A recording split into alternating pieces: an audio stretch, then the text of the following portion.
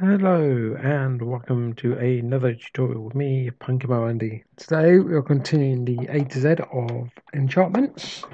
Don't forget, if you haven't already done so, check out my previous videos on the enchantments. We start off with the basics of enchantments, then we start going to through the A to Z enchantments. We're currently up to Flame 1, and today's episode we move on to Fortune. So the Fortune enchantment is a tools enchantment, um, and it's for different types of tools. Increases the drop rate from mined blocks. So Fortune comes in 3 different levels: level 1 to level 3. Obviously, the higher the level, the more you will drop from a block. It can be applied to pickaxes, shovels, axes, and hoes.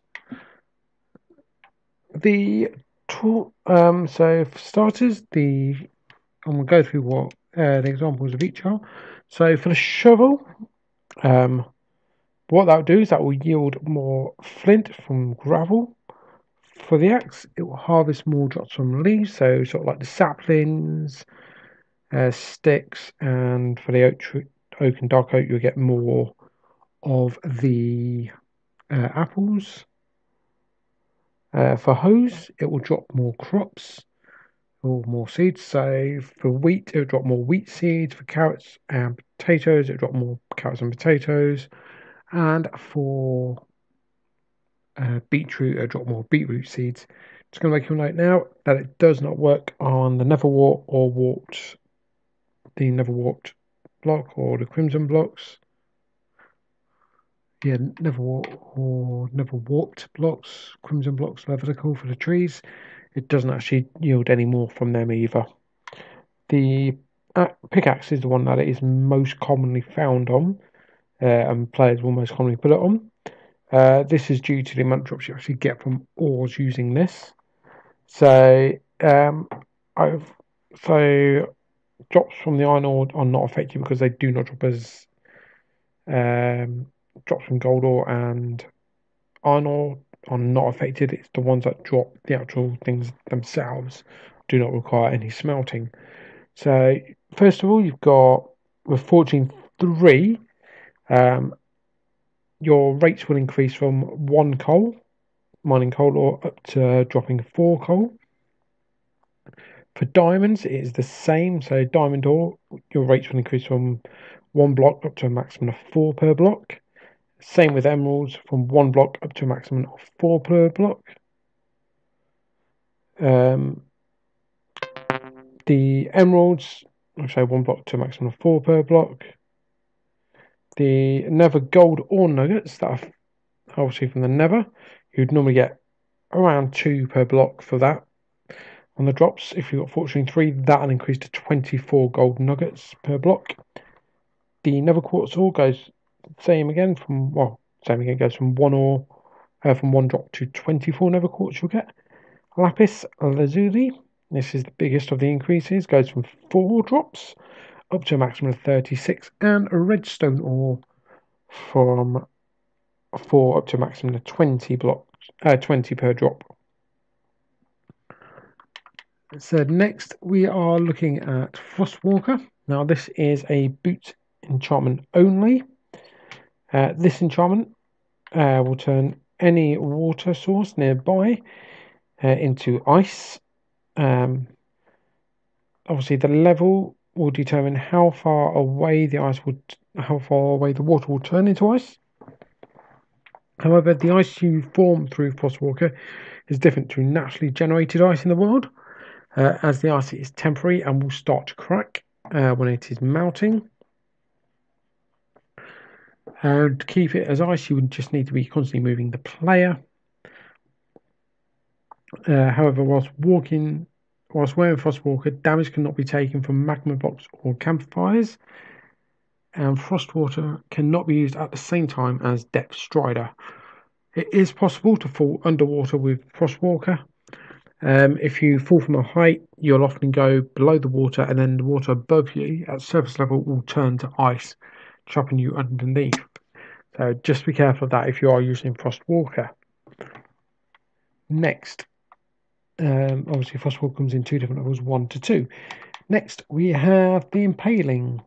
So Impaling comes in levels 1 to 5. It is a Trident only enchantment. And what it does is enchantment deals extra damage to mobs that naturally spawn in water. In addition, the Bedrock edition also deals extra damage to other mobs in the water as well as in when it is raining. So Java edition is only for mobs that spawn naturally in water. Bedrock are mobs that are in the water as well as in raining, as well as when it's raining. So there's a bit of a difference there. So Impaling on Bedrock's much better than it is in Java. Actually, why? I've not actually. There's Trident killers in Bedrock as well. I haven't noticed anyone saying about Impaling using Trident killers. I wonder if that could be done. I wonder if anyone will actually do that. So next we have Infinity. So the Infinity enchantment is actually quite a good enchantment on bows. It's not one I generally use because I choose Mending over Infinity because I've farm that produces too many arrows. I'm overloaded with them already. So why would I need Infinity? To me, Infinity is an early game enchantment, but players will use it later on so they don't have to carry tons of bows. So what this will do, Infinity, is it will not use any of your arrows, standard arrows up when being used. This cannot be used with Mending. And also is not affected with any tipped arrows. So if you've got tipped arrows in your inventory and you're using them to fire, you will start losing them as though you haven't got Infinity. So Infinity doesn't actually use up any arrows. You just need to make sure you have a minimum of 1 arrow on you. Next, we have Knockback. So Knockback comes in 2 different levels. This enchantment will actually knock back any mobs when hit with it. Obviously, the higher the level, the higher they will get thrown back. Just be careful with this enchantment. A lot of players do not like it. Me personally, I actually do quite like it. It's quite handy with some mobs and being able to control them and being able to help the timing of hitting some mobs. With Knockback, the thing I would be wary of is being in the Nether. If you're on a Wither Skull hunt, if you hit a Wither Skeleton over the edge of the fortress because it's only 1 block, they will spring over that. They can spring over that 1 block. Unlikely, but they will. They can do. If they're up on that 1 block, and you hit it with that, you will more than likely lose the Wither, reducing your effectiveness of getting Wither Skulls. Next, we have Looting. So Looting is a favoured enchantment.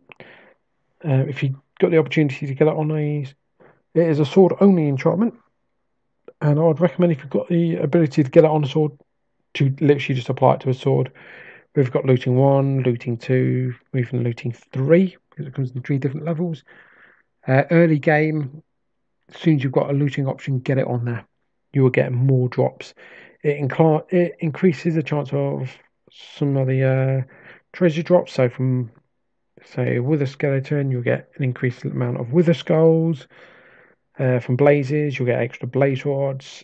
From Zombies, you're more likely to get carrots, potatoes, and ingots. Those sort of things you'll get more regularly using looting, which is why I say if you've got an option early on in game, definitely put it on there. Later on in game, try and combine it to looting 3. Next, this is one I didn't finish up from yesterday because when I was doing my notes, I then realised I forgot. Loyalty. So this one is Loyalty. Loyalty comes in. I'm just doing this whilst I'm on here because I will do a download to try and help people through. So Loyalty comes in 3 different levels. What it does is it is a Trident only enchantment. Seconds, I don't really use Loyalty much. So yeah, so Loyalty is Trident enchantment and cannot be used with Riptide.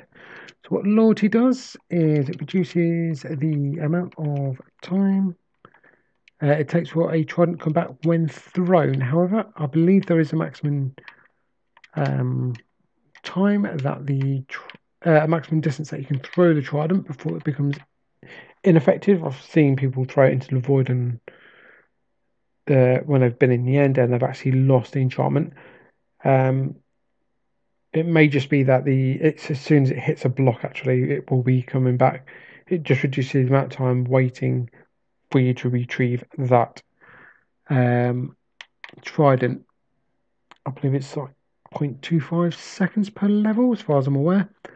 I haven't got it in my notes, but I seem to remember reading that when I was writing up my notes for this.